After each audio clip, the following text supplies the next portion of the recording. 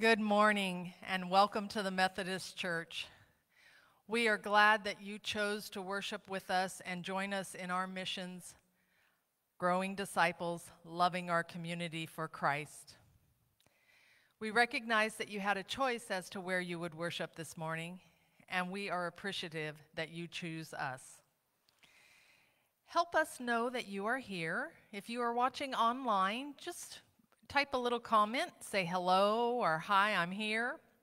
If you are with us in person, we ask that you would text the word here to area code 559-657-6848.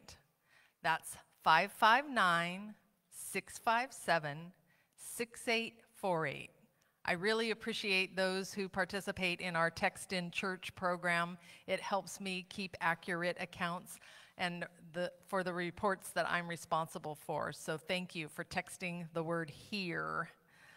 If you would like to support our ministries and plan on giving today, we have 3 convenient options for you. If you are watching us online, you can go to our website, VisaliaMethodist.org, and click the Giving tab. For those who are here, you can drop your checks in the plate that's out in the lobby, or the iPads for electronic giving are available for those who prefer electronic giving. We also have new drop boxes on either side of the doors. We thank you in advance for your generosity. Our upper room daily devotions are available for those who are interested. You may call the church office or see me after services to get more information on how to get your hands on one of those. And our Grief Share program will begin a new cycle this fall. Starting September 10th, they will be meeting on Thursday afternoons in a hybrid situation. So if you have lost a loved one, someone close to you, we are here for you. We will take that grief journey with you. Give me a call or email me or go to griefshare.org and look up our particular offering. Again, that's going to be a hybrid model. So if you are grieving the loss of a loved one, please reach out to us. Don't go it alone. Divorce care will also start in a hybrid model come September. We are debating between September 14th and 21st for our start date. If you will just give me a call or check the website, we will nail that down this week. Again, this time of pandemic, isolation, and quarantine has just ravaged families. And for those going through divorce, we are here for you. We will help you find healing through the love of Christ. Today, Pastor Steve continues his sermon series on evangelism, sharing Jesus with others. The recordings will be posted on our website, YouTube, and Facebook. Don't forget to give us a like and follow us on our Facebook page. And now, wherever you are, if you will prepare your hearts to receive God's word and stand as I read from Psalm 29, 10 through 11. The Lord sits enthroned over the flood. The Lord sits enthroned as King forever. May the Lord give strength to his people. May the Lord bless his people with peace. May the Lord add blessing to the reading of his word. And now, if you will bow your heads and join me in prayer. Loving, creating God, you have pledged to be our God and ask us to be your people, trusting in you always. Yet we find many excuses to prevent us from really trusting in you. We build barriers before our faith journey even begins. Our time, obligations, energy all become part of the walls between us. We talk about the journey. We daydream about what it would be like to truly place our hands in yours and follow you. Yet when it comes to actually making the journey, our time constraints, weak commitments, and fears stand between us. Help us to tear down this barrier. Make us ready for the journey by replacing the fear in our hearts with a sense of joy and challenge of self-discovery and discipleship. Make us bold enough to accept your call and give us strength to follow through. We pray for our pastors, Steve, Corazon, and Dawn, that your anointing will be upon them as they share your message and shepherd your people. Make us ready to receive your good news and then to be witnesses to your love to all your people. As we pray for our own needs, we pray for the teachers and students as they climb the mountain of distance learning. We pray for our families and friends, and we pray for the strangers in our community. Cover them with the protection of your grace, mercy, and love. We pray these things just as Jesus taught his disciples. Our Father, who art in heaven, hallowed be thy name. Thy kingdom come, thy will be done, on earth as it is in heaven. Give us this day our daily bread, and forgive us our trespasses, as we forgive those who trespass against us. And lead us not into temptation, but deliver us from evil.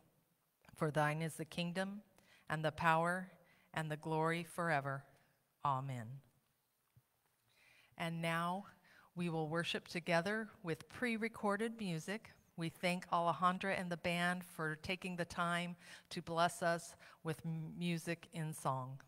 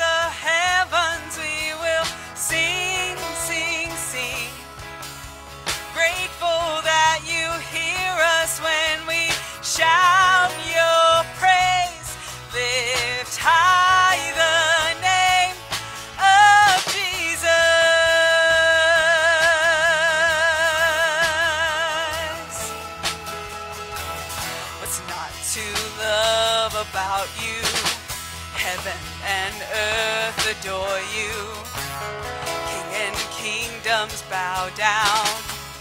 Son of God, you are the one. You are the one we're living for.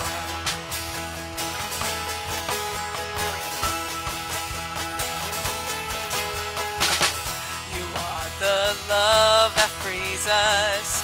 You are the light that leads us, like a fire burning.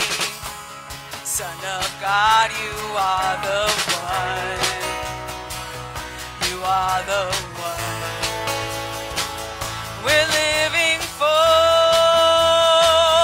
Sing, sing, sing, and we will sing, sing, sing, and make music with the heavens. We will sing, sing, sing, grateful that you hear us when we shout your name. Lift high the name of Jesus. Let's sing, and we will sing, sing, sing, and make music with the heavens. We will sing, sing, sing, grateful that you hear us when we shout your praise. Lift high the name of Jesus. Yeah, yeah, yeah. What's not to love about you? Heaven and earth adore you. King and kingdoms bow down. Son of God, you are the one. You are the one we're living for.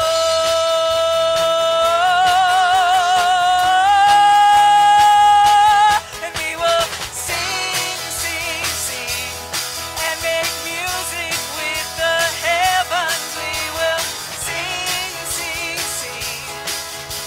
Grateful that you hear us when we shout your praise. Lift high the name of Jesus. Let's glorify you, God. Sing, sing, sing, sing, and make music with the heavens. We will sing, sing, sing. Grateful that you hear us when we shout your praise. Lift high the name of Jesus. Let's do it one more time. Let's sing. Sing, sing, sing, and make music with the heavens. We will sing, sing, sing. Grateful that you hear us when we shout your praise. Lift high the name of Jesus.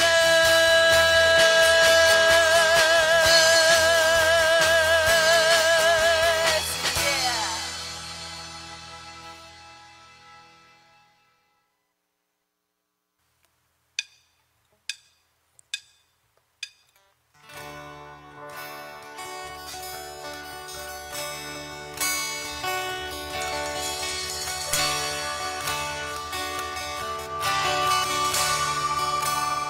Thank you for the cross, Lord.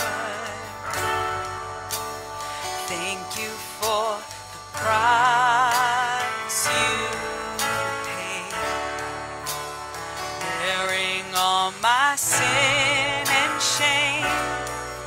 In love you came and gave amazing grace.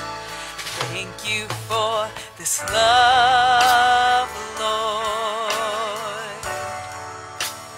Thank you for the nail-pierced hands. Washed me in your cleansing flow. Now all I know, your forgiveness and embrace. Worthy is the Lamb seated on the throne. Crown you now with many crowns. You reign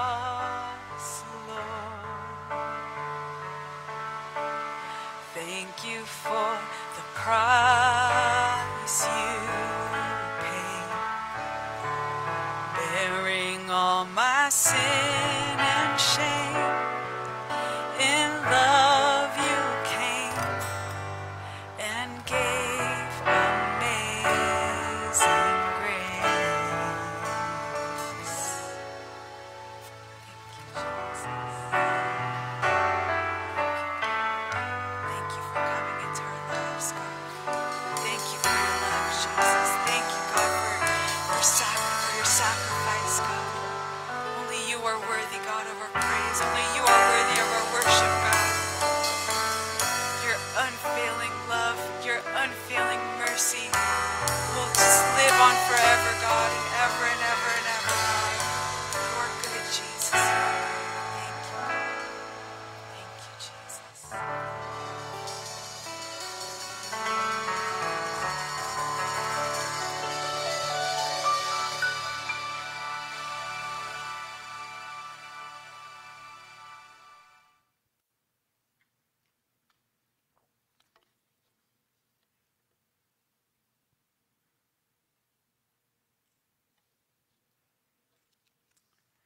Am I in there somewhere? Okay. Good morning. The Lord be with you.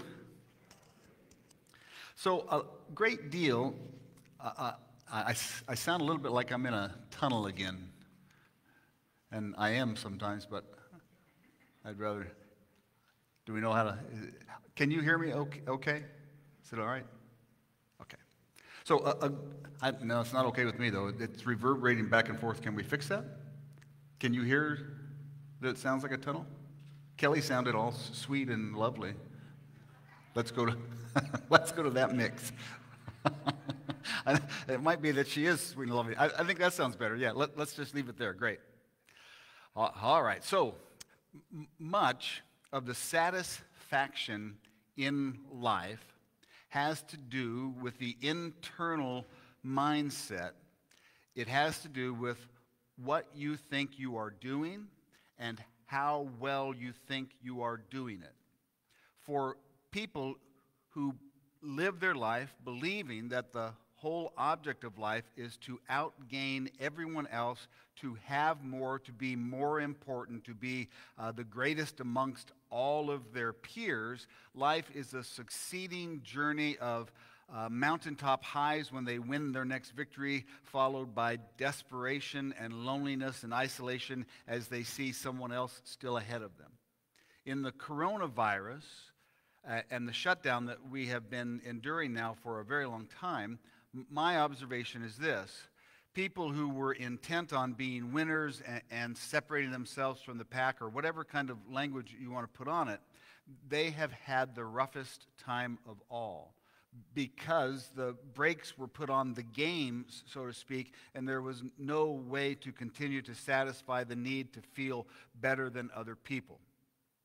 If, on the other hand, internally you have begun to be transformed by the Spirit of God so that what you think you're doing with this life is more relational, caring for and about the people around you, and trying to find a way to be of service to your peers instead of separating yourselves from them, then the coronavirus has the potential, and has for some people, to be a time in life when, though it is scary for everyone, it is also a time of deep satisfaction, as the core values that are carried in that mindset and that heart set bloom in a time when everyone needs more companionship, more company, more assurances, and more care. So today, as we talk about sharing the good news of Jesus Christ, I want to start off with that kind of dichotomy, the black and white idea, that a lot of how our life goes, at least how we feel it goes on the inside, has to do with what we think we are doing with it. If you think that you are trying to serve God and to follow the instructions and the example of Jesus, even times that are worse than the coronavirus can be times of deep satisfaction, even sometimes when that satisfaction has to be mixed with loss. It really is dependent on who or what you have decided to give your life over to. I'm going to begin this morning by reading out of Luke, the 15th chapter. It is a story that everyone, even non-Christians, are aware of this. It's such a true story that Jesus told in parable form that it has transcended churched and unchurched. Everybody has heard some snippet of it. Jesus said, "There was a man, and he had 2 sons. The younger of them said to his father, 'Father, give me the share of the property that will belong to me.' And so the father divided his property between them. And a few days later, the younger son gathered all he had and traveled to a distant country, and there he squandered his property in dissolute living. When he had spent everything, a severe famine took place throughout that country, and he began to be in need. So he went and hired himself out to one of the citizens of that country, who sent him to his fields to feed the pigs. He would gladly have filled himself with the pods that the pigs were eating, and no one gave him anything. When he came to himself, he said, "Now how many of my father's hired hands have bread enough and to spare, and here I am dying of hunger? I'm going to get up and go to my father, and I will say to him, 'Father, I have sinned against heaven and before you. I am no longer worthy to be called your son. Treat me like one of your hired hands.' So he set off and went to his father, but while he was still far off, his father saw him and was filled with compassion. He ran and put his arms around him and kissed him. Then the son said to him, 'Father, I have sinned against heaven and before you, and I am no longer worthy to be called your son.' But the father said to his slaves, 'Quickly, bring out a robe, the best one, and put it on him. Put a ring on his finger and sandals on his feet. And get the fatted calf and kill it, and let us eat and celebrate. For this son of mine was dead and is alive again. He was lost, and now he is found.' And they began to celebrate." May the Lord add blessing to the reading of Scripture. The prodigal son is a story in which Jesus illustrates how God sees the situation of Israel at the time that he sent Christ to redeem Israel. Israel looks worn out from her sins, from being a nation that pursued the wrong things or the things that weren't of God, and she has paid a horrible price as she has been subjugated for several hundred years by the time Jesus comes into her. So Jesus, when he tells this parable, is saying, look, the nation, the people of God, the chosen ones are worn out in a pig pen eating filth, and they need only the humility to come back to the ways of God, and they will be restored. This nation that is now dead can live again. We see the story, of course, on a more personal level. We see it as being an illustration of the human journey into salvation, into a heart set and a mindset that says, with my life, I am going to choose to follow the leading of God. I'm going to try to be the things that Jesus wants me to be. The common language that we use that we're all familiar with, and we're familiar with it because it tells the whole of the tale. I once was lost, but now I'm found. I once was blind, but now I see. That is the witness of everyone who finds saving grace in Jesus. The specifics change a great deal, but the transformation inside about what we are doing with our lives never changes. I followed my own way. I was interested in my own things. I was trying to find glory for myself, and that hurt me. And when I was hurt so badly I thought I would die, I turned to Christ and I gave to him all of my effort and energy and the rest of my life, and I discovered that I was made new again. When the situation of a person's life breaks them down, and fairly or unfairly they pay that heavy price, the truth is they stand at the best moment of their existence because they are oh so close to being acceptable and accepted by God, at transitioning so that no matter the circumstance of their life, they will never be isolated, alone, and afraid again. One of the ways that I remind myself of this, I keep in my pictures in my iPhone. That's the equivalent of keeping it in your wallet a long time ago. A saying, and here is the saying: for a seed to achieve its greatest expression, it must come completely undone. The shell cracks and its insides come out, and everything about it changes. To someone who doesn't understand growth, it would look like complete destruction.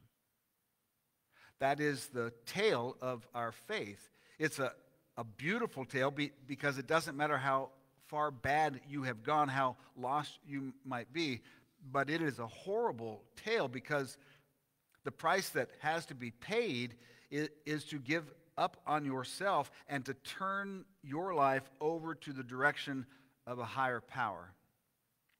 The young man in the story, drunk, debased, stupid, and suffering from all of those things, sits in filth, thinking about eating pig food. And in that moment, Jesus says he came to himself. He finally squared it up. He did an appropriate listing of how his life got to where it was, and he made the decision that he needed to change and to go back and to be a servant, not looking for the world to serve him. The calling of Christians is to become people who recognize such situations in their lives and in other people's lives, and see in them not something to gleefully humiliate other people with, not something to taunt or to put down other people with, not something that makes us feel better and more self-righteous about ourselves. But when we see other people's shell cracking and their insides coming out, Christians are called to understand that is the time for us to give our witness. That is the time to talk to someone earnestly about another choice in life. That choice being, stop serving yourself all the time. Stop following the stupid ways of the world and begin to give your life over to the ways of Jesus Christ, which prosper you whether you're rich or poor, hungry or fed. When we see someone paying the price of sin in their life and the price of sin in the world, since all bad things are not always our fault, the astute Christian who has indeed been lost and found understands that they are seeing an opportunity to share the good news at a deep and profound level at a time when someone can actually say yes.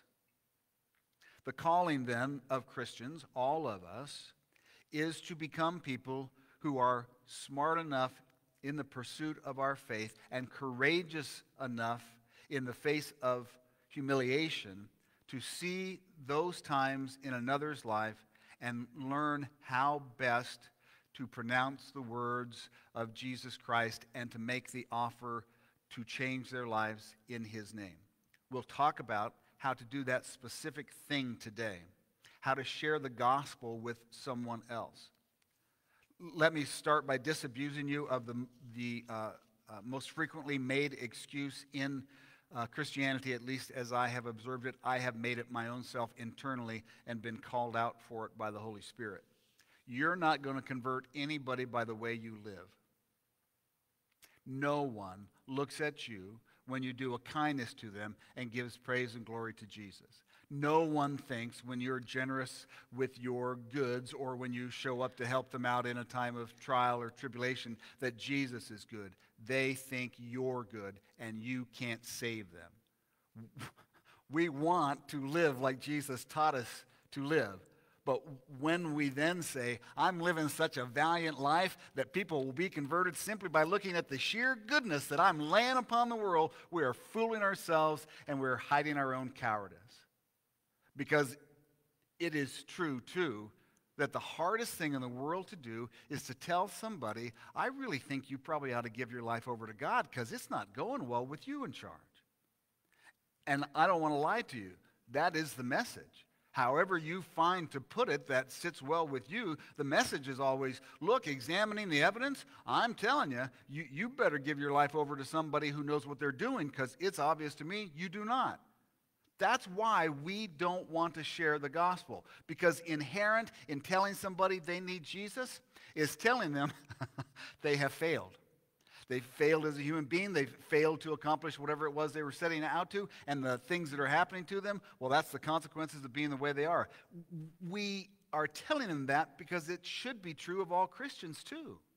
If you've never had a moment in your life when really, with abject disgust, you looked at yourself and thought, I got to stop, right? There's got to be something better than me being in charge.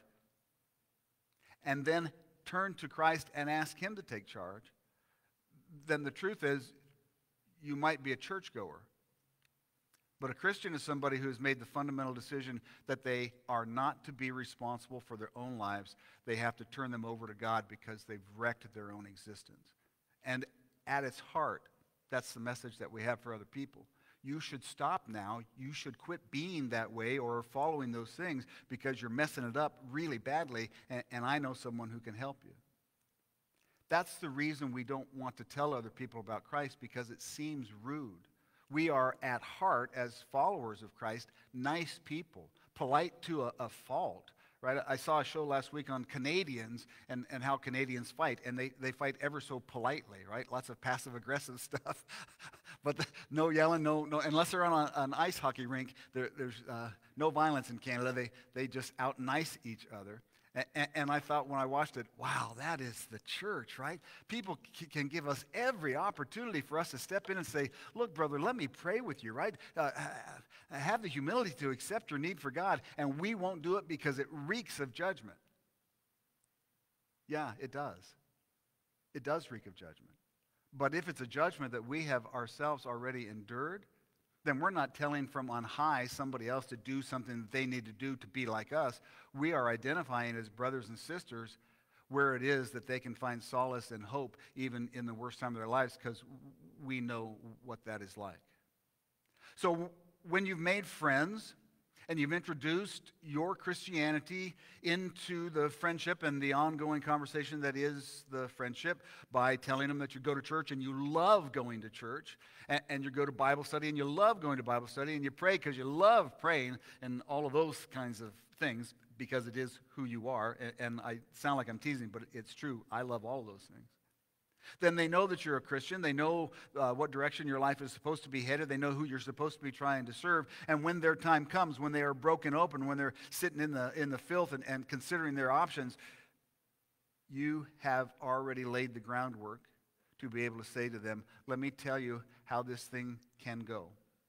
Listen to Romans 10 as Paul addresses the same subject.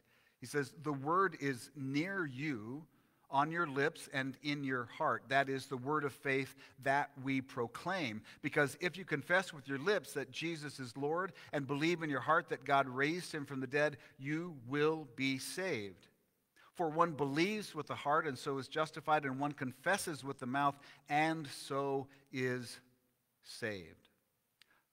Paul says clearly that to cement your own salvation, there is an aspect of your life of faith that requires that you share your faith with someone who does not know about it. That means we have to learn to give voice to it. Most of you, if I assigned you between now and next week to write 10 things that Christians should not say when they're trying to witness, would easily be able to write a list of 10 things, right? Anything that reeks of arrogance, anything that is a put down, anything that seems like it's the stereotype of the modern Christian. Let's talk about how it actually should go. Number one, if you're in a friendship that you have developed in response to these teachings and the desire of our church to reach out to more people, and in that friendship you really have had the opportunity to naturally and normally talk about your life of faith, at least on the surface level, what will happen is in your friend's life, a time will come that mimics something that you have experienced, and you will feel in your heart that you should say something to them about their faith. You don't have to worry about judging when the time is exactly right. I promise you the Holy Spirit will nudge you or thump you depending on how hard a case you are. But you will dream about it, or you'll think about it, or it will just rush to the front of your mind, and you will find yourself thinking, I should tell them now. And you won't, because you're nice and it's judgmental. When that happens, you should talk to your friends in the church, talk to your pastor and others, and ask them to pray for you.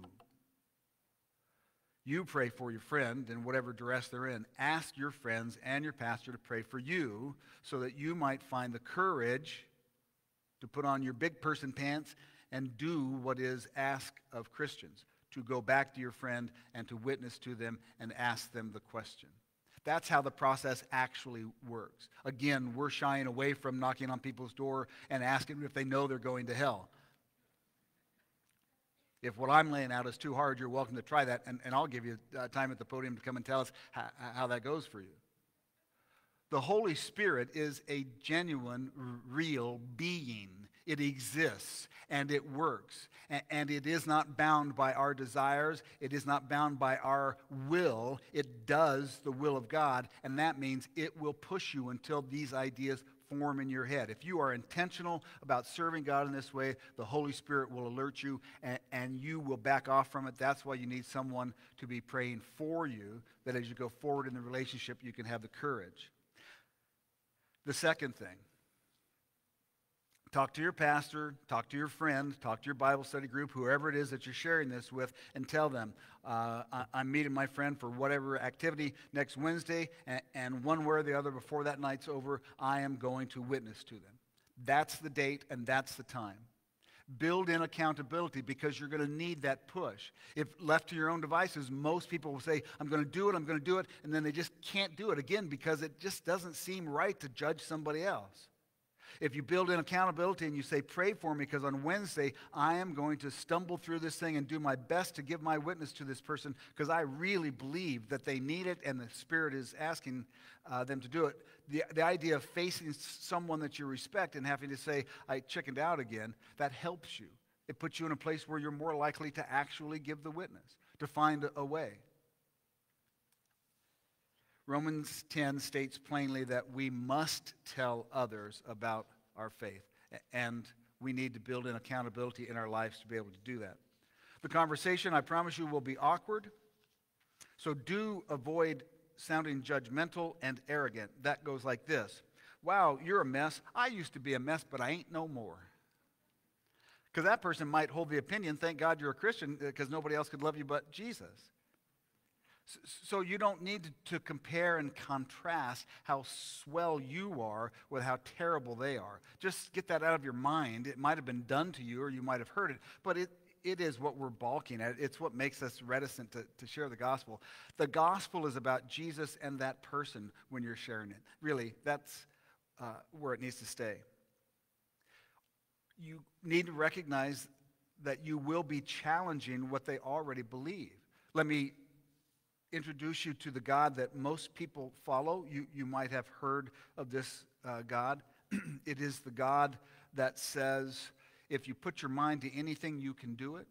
It is the God that says you're a champion even before you're a champion.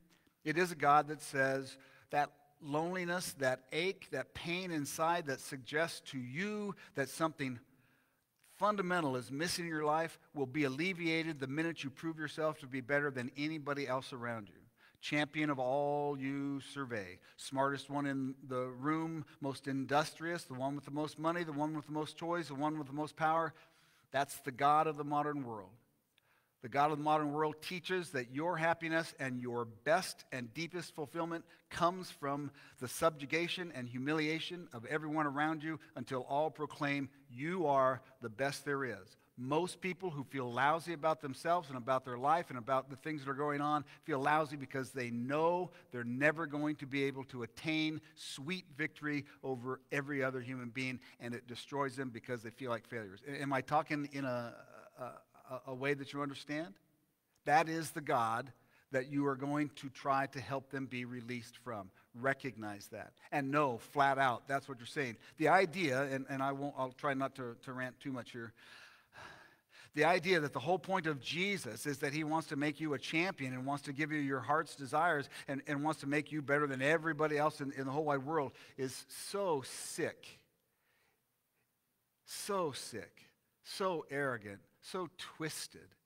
So beyond the gospel that it makes me deeply, deeply sad that that's what much of Christianity is known for.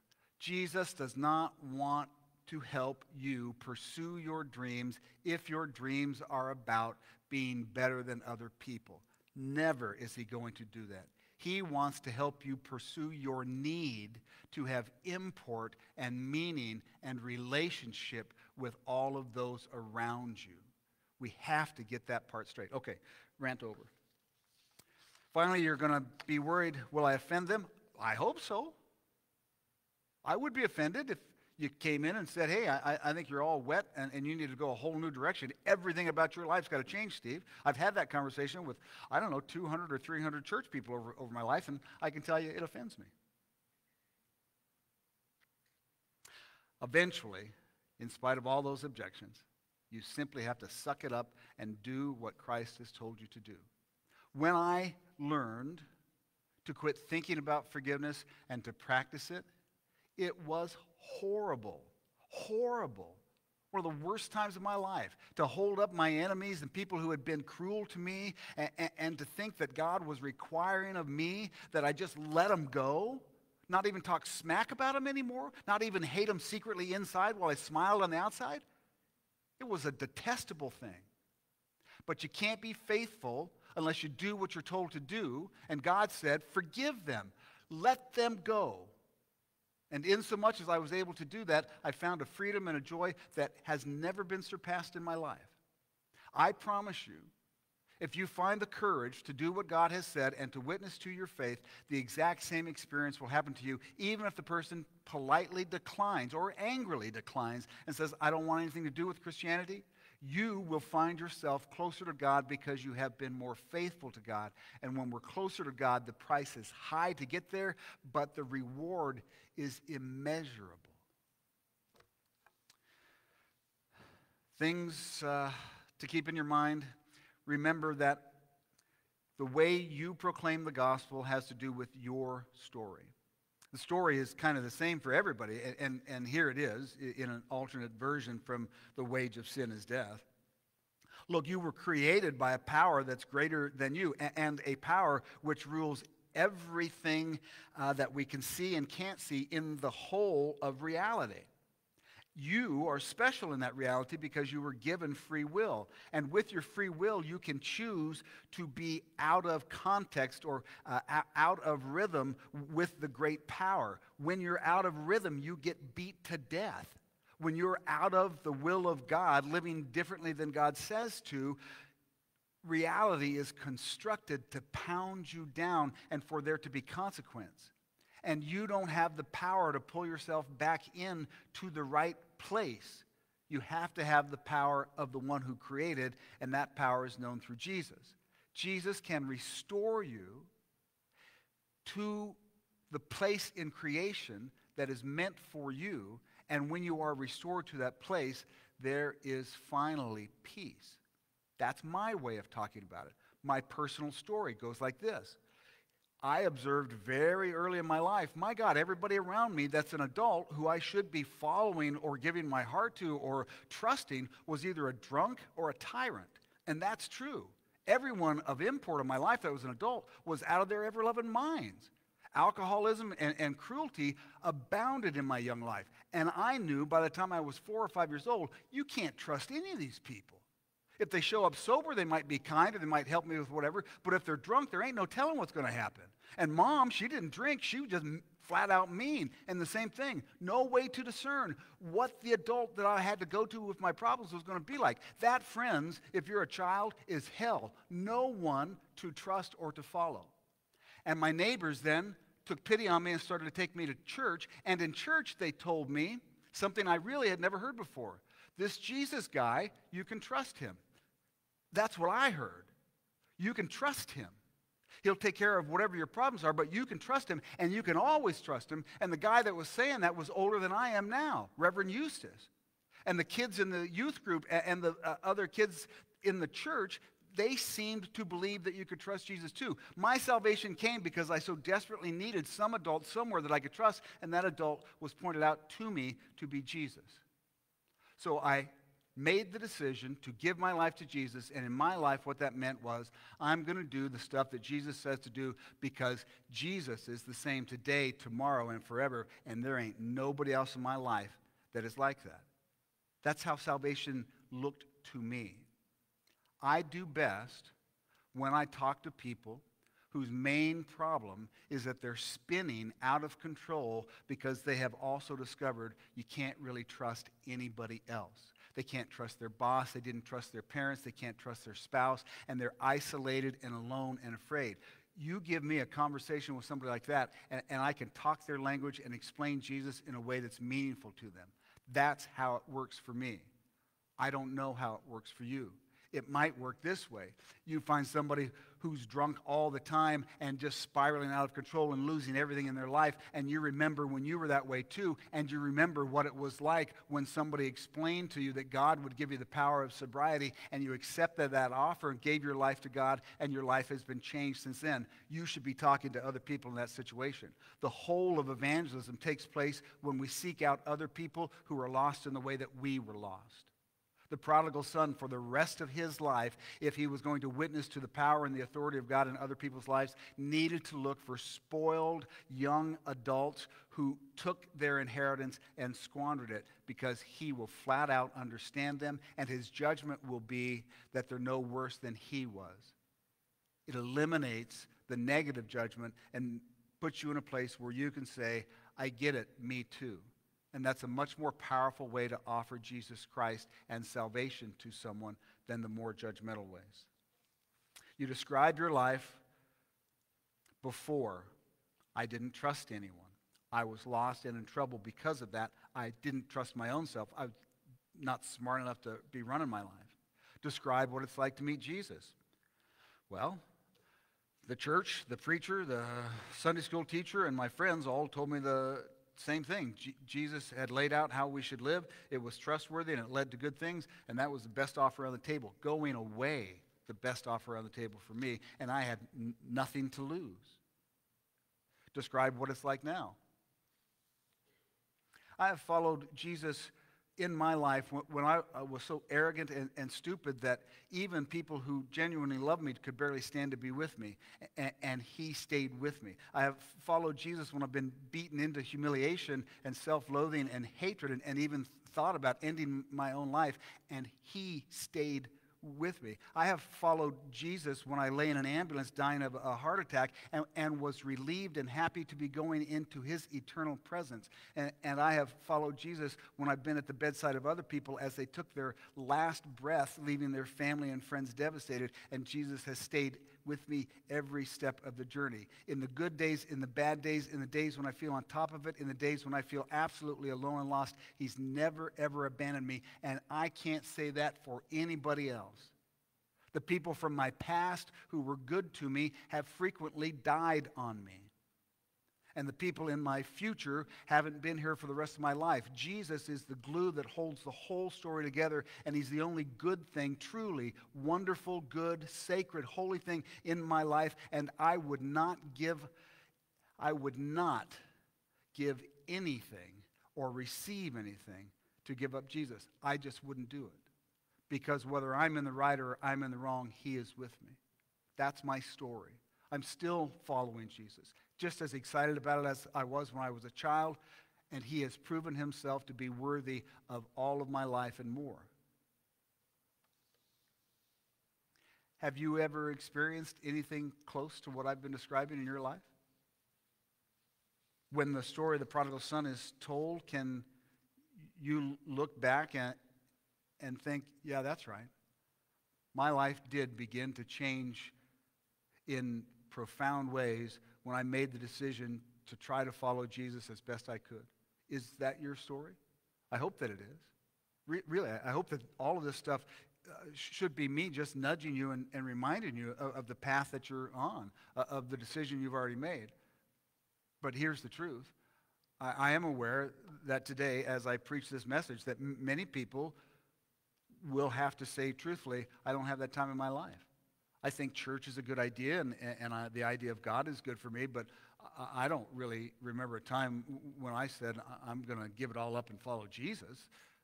That's not my story at all. And if the truth be told, the reason the modern church does not witness, does not share the faith, is because I believe at least half of us, if not the majority of us, can't say the things that I'm saying this morning. You haven't been saved. You never really made a free will decision to give your life to Jesus Christ, to consider the alternatives and to throw in with him and to promise I'm going to do everything I can to live the way you want me to live. You've gone to church, you've been confirmed, you've sung the hymns, you've done all the stuff that people of Christ do without ever making the internal decision. If that's true of you, there's no finer time than today in this mess that we call COVID, with everybody's future completely uncertain. Really, there's not. If as I talk about witnessing, you're thinking, that ain't going to happen, brother, because I don't know what you're talking about, you should know what I'm talking about. And not only you should know what I'm talking about, my goodness, it's probably time for you to feel what I'm talking about. Because if you don't have Christ, I promise, you're alone and afraid. I promise. Even if you're chock full of confidence that you'll figure this one out too, there's going to come a time when that isn't true, and you'll know it. You'll really know it in a savage, horrible way. You should give your life to Jesus because he's worthy of it. You should throw in with him really fully and just dedicate yourself to trying to be as Christ-like as you possibly can, and to open yourself up to be forgiven by him and restarted by him, because there isn't anything that's being offered to you that could possibly match what he actually gives to you. It's true. It's not a head thing. It's a heart thing. He'll transform not only the rest of your life in the flesh, he'll transform your eternal life. So just in case you're not ready really to go out and to witness, I want to offer Jesus Christ to you today. If you're looking the part, if you're doing all the things you're supposed to do as a Christian, but the idea that Christ is your personal Lord and Savior, and that you've been honest and earnest enough with him to tell him the stuff that's in your life that shouldn't be, today is your opportunity. Really, that's how it works. You might be feeling the Holy Spirit work in your heart now. I'm going to lead us in a prayer, and as I lead us in that prayer, I invite you to open your heart and to tell Christ that you accept his offer and that you dedicate your life to him, and you're going to start that today. Let's bow our heads and pray.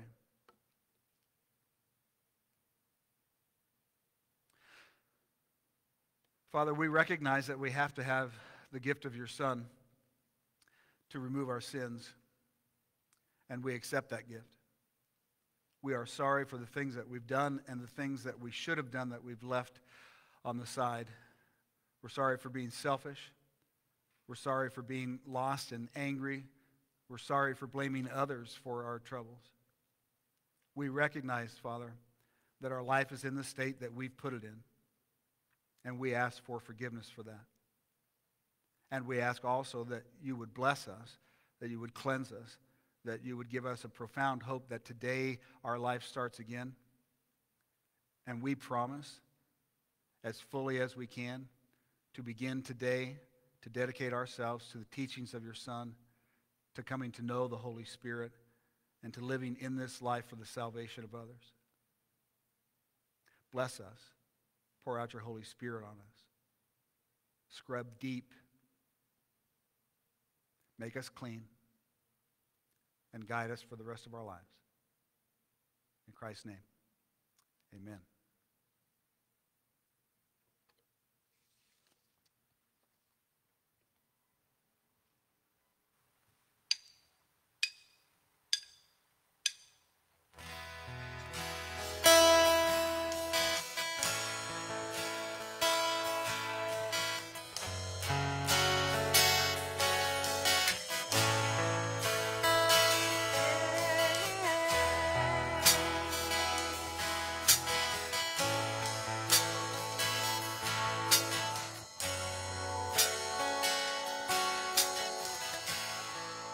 I remember when I was young, and your voice shouting loud my name. Since that moment, I never heard it quite that way. But now that I'm older, could you say it again? I remember when I was afraid, and all the hand I felt lead the way. For the first time in my life, I felt safe. Now that I'm older, would you lead me again?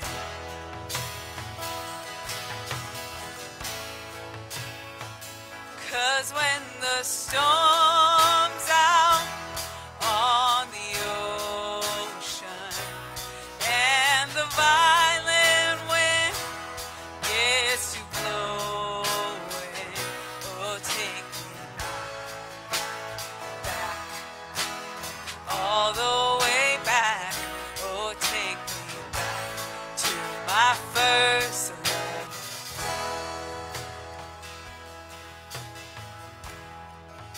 I remember when I was blind.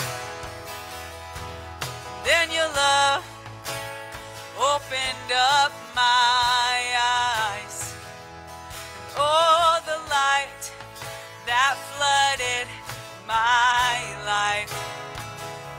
Well, now that I'm older, would you show me again? Oh, would you show me again? 'Cause when the storm's out on the ocean and the violent wind gets to blowing, oh, take me all the way back, oh, take me back to my first love. 'Cause you are real to me.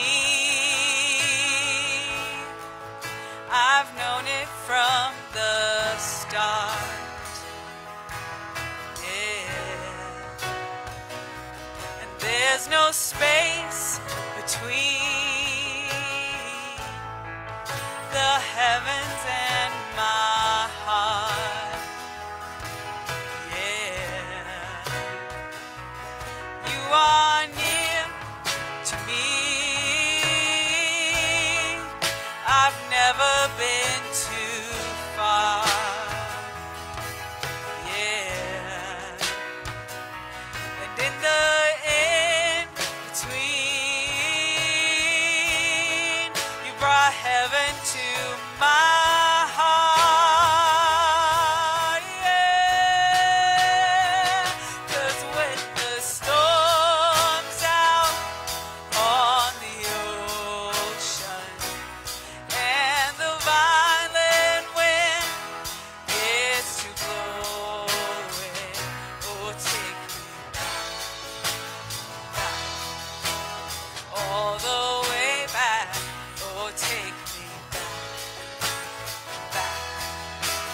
all the way back, oh, take me back to my first love, when it was all simple and loving was easy, when it was all simple and trusting was easy, when it was all simple, loving was easy, when it was all simple, and trusting was easy, when it was all simple and loving was easy, yeah, when it was all simple and trusting was easy. One more time. When it was all simple and loving was easy, yeah, when it was all simple and trusting was easy.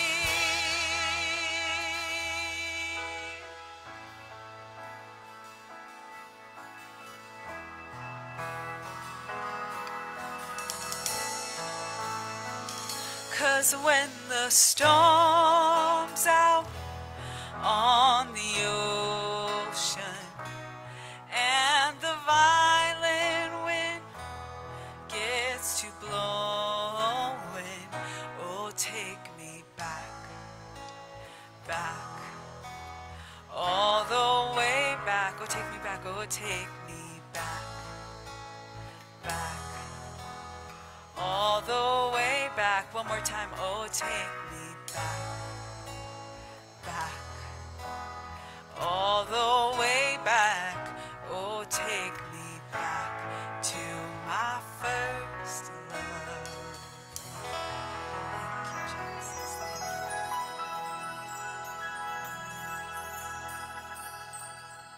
Amen. God bless you. I hope to see you next week in worship.